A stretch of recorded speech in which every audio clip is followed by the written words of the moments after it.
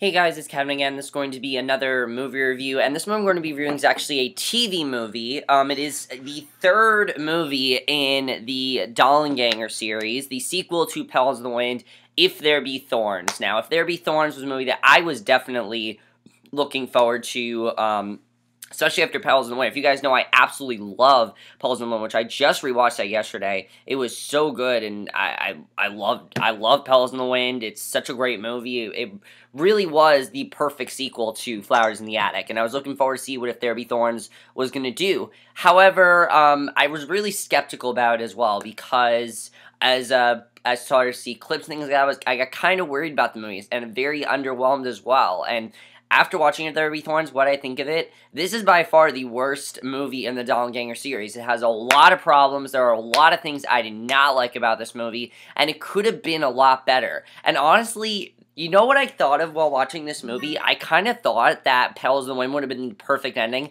I understand why V.C. Andrews continued. Actually, I do know why she continued. She continued because those books were bestsellers, and a lot of people read them, and she created 2 more books. Fine, why did Lifetime need to continue the series? Like, do they not realize that the series gets ridiculous after Pals in the Wind? Like, and I'm not kidding. This movie is completely ridiculous. Now, the plot's actually really cool. I love the plot, and it actually sounds a lot better than it actually is. The plot of If There Be Thorns, basically, after Kathy and Chris basically defeated Corinne and put her in the mental institution, they are now living with their 2 sons, Jory and Bart, and they're just trying to live, they're trying to live a normal life. They're trying to live a normal life now. Kathy is teaching ballet, and she has this, she's teaching ballet now, and we don't know much about what Christopher's doing, but basically all kind of goes to hell. I mean, their sons are completely unaware of what's going on, of course.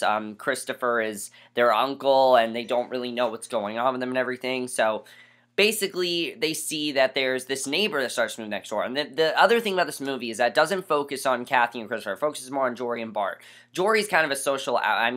Jory is this big, he's this very popular in school. Everyone loves him. He has a girlfriend, Melanie. And Bart's really a social outcast. And one day, there are these neighbors that move in. And unbeknownst to them, their neighbors are actually Corinne and this guy, John Amos. And basically, they go to visit Corinne and John Amos because they want to they want to see what's going on with these neighbors because they're very suspicious and they're just really creepy to them. So they go talk to them, and basically they end up revealing secrets to them and makes them go crazy, and basically the movie turns to shit and the movie gets ridiculous. And that's basically the plot of There Be Thorns. Now, the plot sounds a lot better than it is. The thing about this movie that does not work, and I'm going to talk about the things that don't work in this movie. First of all, let's get to the stuff that I did like about this movie. The acting is really good in this movie. Definitely the acting's really good here. The main star here is Mason Cook, because as I said, this movie does not focus on Kathy and Christopher.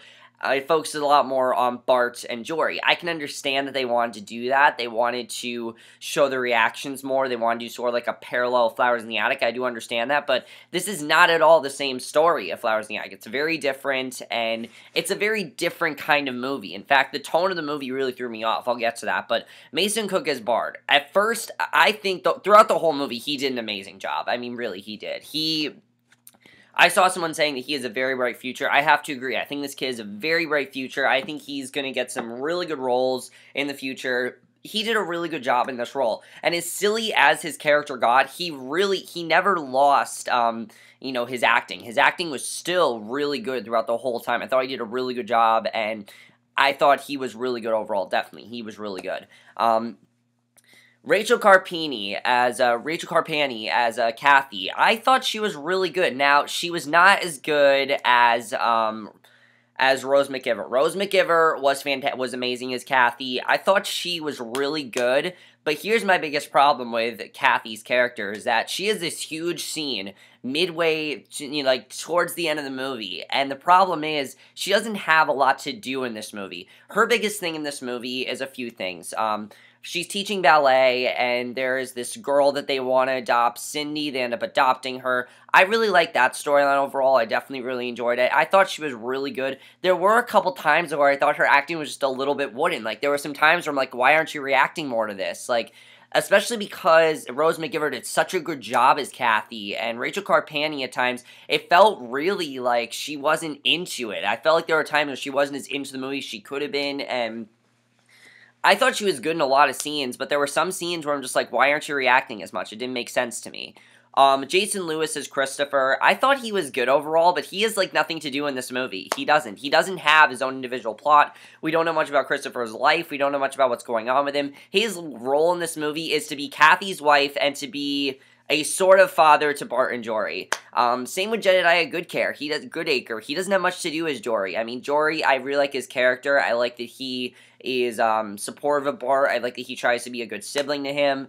I like we do get some good stuff with Jory. I mean, we see that he is in ballet, and he has this girlfriend who is planning on going to college, and, you know, he wants to possibly go with her. But he also has this mother who is actually, he knows about Julian, and I think that was really well done the way they did that. He knows about Julian, and basically he realizes that his mother wants him back. His mother wants him back, and I thought that was really well done. My problem is he doesn't have too much to do in this movie, and I would have wanted him to have a lot more to do, because I actually really like Jory's character, and I don't feel like they did enough with him, but they really didn't.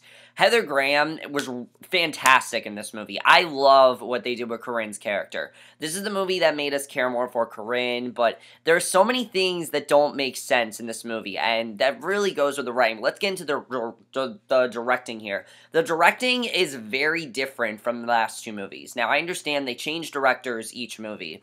The first and two movies, though, they pretty much had the same sort of tone. I mean, they were really dark, very gothic. This is a lot weirder and a lot more creepy, especially when the first shot of the movie is Bart getting bullied and going up to the tree house and looking at these bugs. Like, that's the kind of movie we're watching, and it really threw me off, definitely. The directing was definitely really good throughout the movie, but it just really threw me off, and I didn't like the tone. I didn't like the tone of this movie. I didn't like the horror part of this movie, because the Doppelganger series, while they are very gothic, they were never meant to be horror movies. These are not horror movies. These are movies about survival, and they're thrillers. They're thrillers at best. They are not horror movies, and I didn't like that this movie tried to be like a horror movie, because if you're trying to be a horror movie, then you completely fail, because this movie's not scary. It's not scary, and it's not scary, it's just weird. It really is. The things that happen in this movie, they're just weird. The worst part of this movie, though, the thing that ruined this movie and this series, is the writing. First of all, the beginning of the movie, there are so many plot holes that are unanswered. Why is Corinne back from the mental institution? How did she get out of the mental institution? That's what I want to know. Like, is she suddenly clean? Were they like, okay, you can go now? Like, that doesn't make sense to me. You think with someone as crazy as Corinne, they just keep her there. I mean, we saw how crazy she was in Pebbles in the Wind. She is fucking crazy, and there's no explanation as to why she's back. There's no explanation as to why she, you know, is there. There's no explanation to any of that, and it really was disappointing. Oh, one other thing about the acting. The guy that played John Amos, awesome. I mean, he is a terrible character, but he was so creepy in the role, and he did a great job, definitely. But the biggest problem with the writing is the way this movie goes. Okay, the first two movies, now I know what you guys are going to say. They're stupid, you don't take them seriously, fine. Petals in the Wind and Flowers in the Attic, they're realistic. They're at least somewhat realistic. This movie is not realistic. The things that happen in this movie would not happen in real life. And that's one of the things I loved about Petals in the Wind, is that that entire movie was so much more realistic than the first movie. If you guys see on Letterboxd, I gave that movie an A. I'm not joking. It really is that good. I absolutely love Petals in the Wind, because it could be a terrible movie, and it's not. This, though, completely butchers that. It's like, no, let's not do that. Let's go completely unrealistic, and it tries to be like bigger. It tries to be bigger, and it doesn't work. I mean, there's so many scenes. After Bart finds out about his family, he becomes the most annoying thing ever. He starts to become more curious of his family. He starts to even become a psychopath. There's a scene where his sister's talking about his family, and he tries to drown her, and it's extremely stupid and extremely ridiculous, because the other movies did not have any of that. And the whole time, just put him in a mental institution. Seriously, he's fucked up. He's crazy. Put him in there. That's what you should do. But they don't do that to him. What they do is they send him to a therapist who offers shock therapy. It's really stupid, and I didn't like it at all. I thought the writing was really stupid. And then we're into spoilers now, because I really want to talk about what I thought ruined this movie. Spoilers here. Okay, when the whole thing with Malcolm makes no sense whatsoever. The whole time in the movie, they're talking about Malcolm and the guy that supposedly started this whole thing. I didn't care one bit about it. And when Bart was like, "I'm not Bart," I'm like, what the hell does that mean? Like, are you possessed by Malcolm? Is he the one that's doing this? That didn't make any sense. They never explained it, and I didn't get it at all. It made no sense to me. But now we're going to get to spoilers here, because I want to talk about what I didn't understand about this movie. Why does the third half of this movie suddenly focus on Kathy? It doesn't make any sense whatsoever. When you're focusing on Bart and Jory for most of the movie, why do we choose to focus on Kathy all of a sudden? After Kathy got injured, the movie suddenly focused on her. And I understand that Seeds of Yesterday is going to focus on Kathy again, but... And Seeds of Yesterday looks really good, actually. I think Seeds of Yesterday can fix this series, things like that, but... Why do we suddenly focus on Kathy? I understand Kathy has that huge scene with Corinne, but here's the thing. Kathy's barely in the movie. My favorite thing about this movie is Kathy and Christopher. I mean, they have really good chemistry, as I said. Rachel Carpini and Jason Lewis, they have really good chemistry, and they're still trying to do whatever they can to make sure they don't end up like Corinne. There's this great scene where Kathy's in the attic, and Christopher's like, "You don't plan on putting our kids in the attic, do you?" And it talks about how they don't want to do this, and they want to have a good life for their kids. And I thought that was really well done when we saw that. I definitely really enjoyed that, and that was definitely one of my favorite part about the movie by far. But when Kathy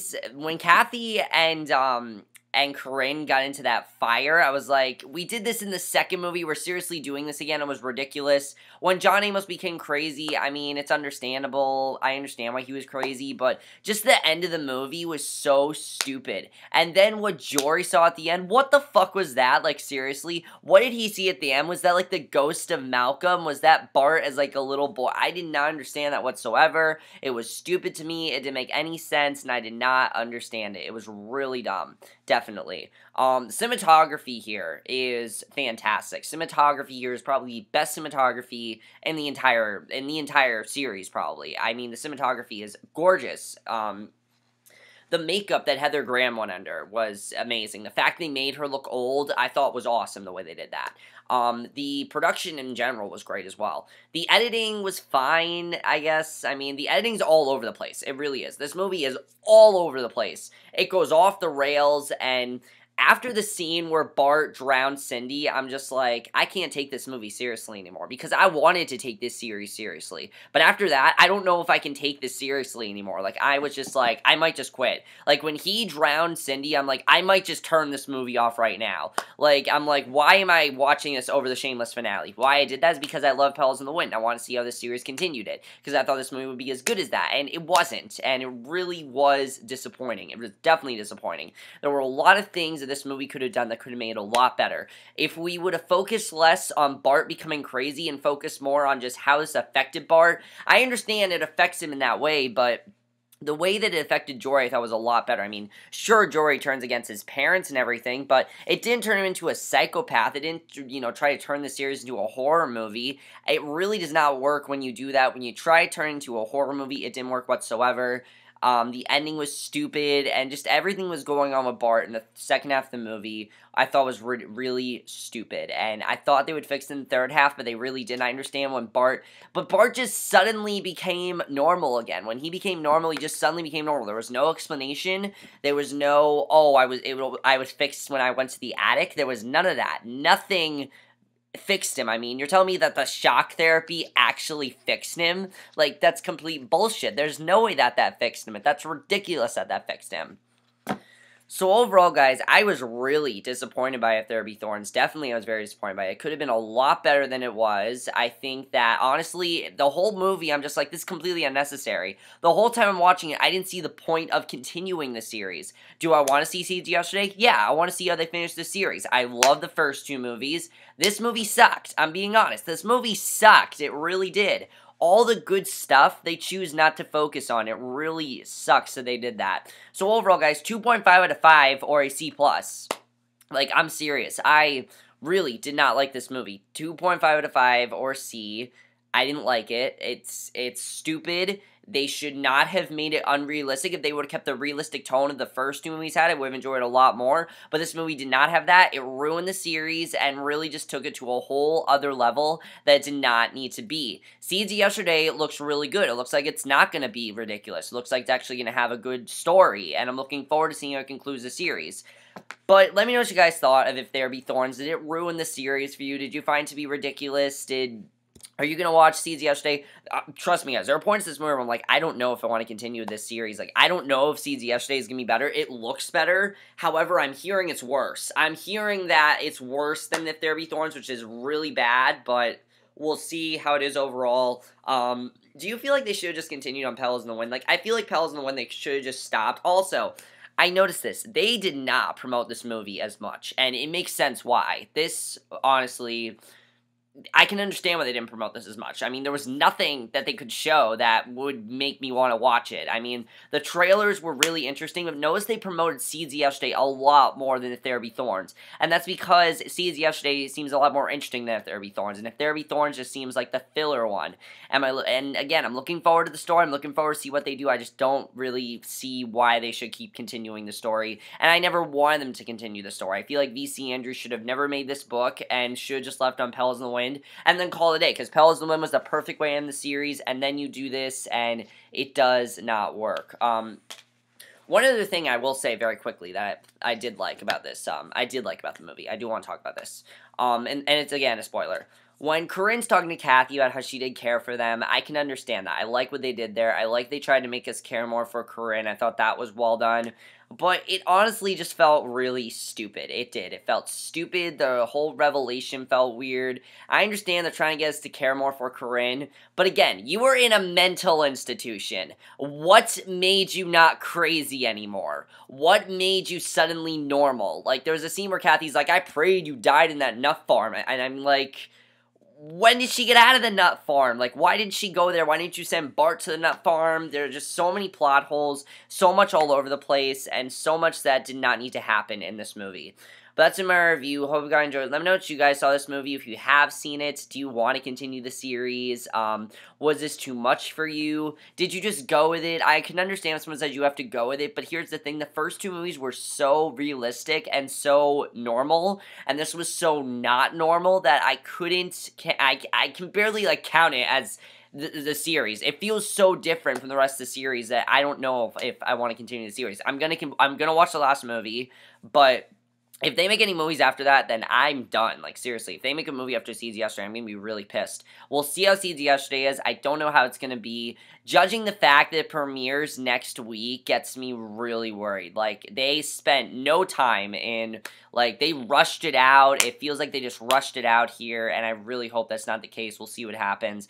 Let me know if you guys saw this movie. I'll see you guys in my next video, which will be my review for the season finale of Shameless. So I'll see you guys for that. Okay, bye.